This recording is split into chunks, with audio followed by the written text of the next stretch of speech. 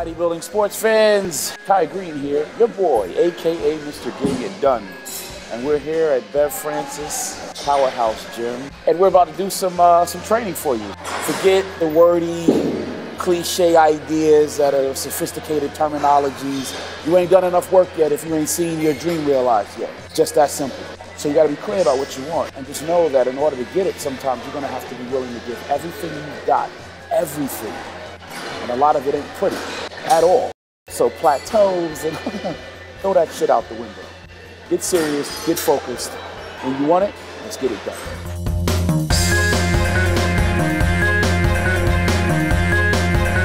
So in the beginning, you saw me do 3 variations of a pull down, a reverse pull down, concentrating on my upper back, which technically is your shoulders.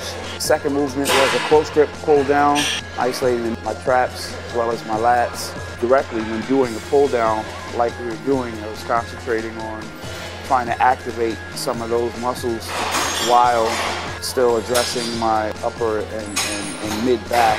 From there, we went into standard grip pull down.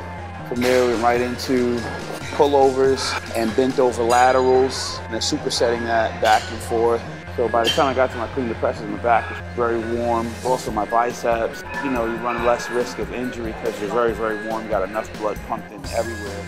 At the bottom of that movement, it's a deadlift. You're activating your glutes and your hamstrings and your quads as you blast out.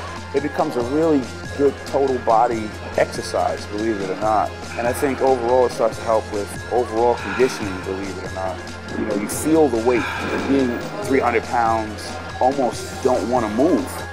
Exercises like that help me stay mobile. We went from clean the presses into straight bar curls.